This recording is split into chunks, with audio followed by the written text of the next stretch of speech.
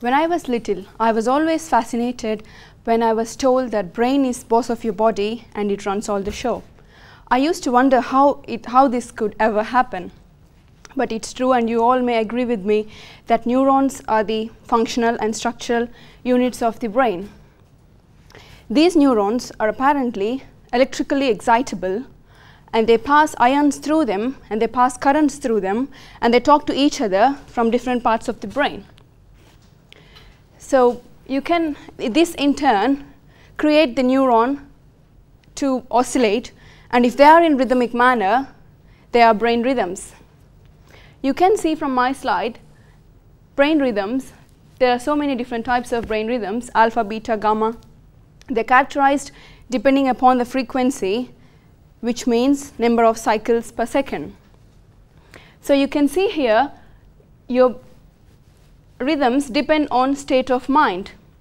If you have to concentrate, as I am doing now, my brain will show beta activity, and different cases you can see from my slide, from these cute little pictures of the rats.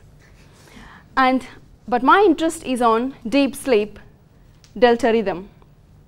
Delta rhythm is appeared only in deep sleep stages, and there has been quite a lot of research going on that suggests these delta rhythms help in memory consolidation. I'm sure you all agree with me that memory plays a crucial role in our lives. Did you ever think you go to sleep, you wake up any time in the midnight or next day morning, and the memory is just there? It's just not vanished, it's just there. And why? How?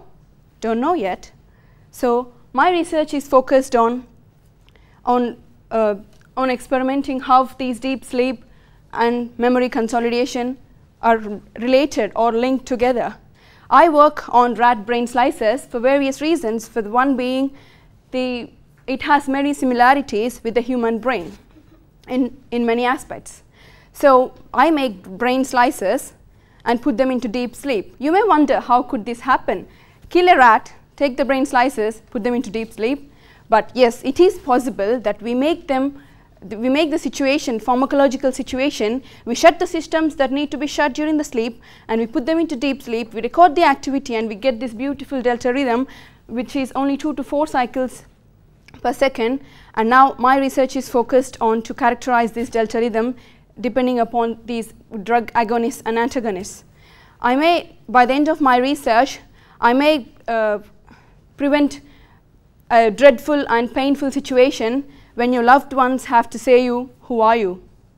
Thank you.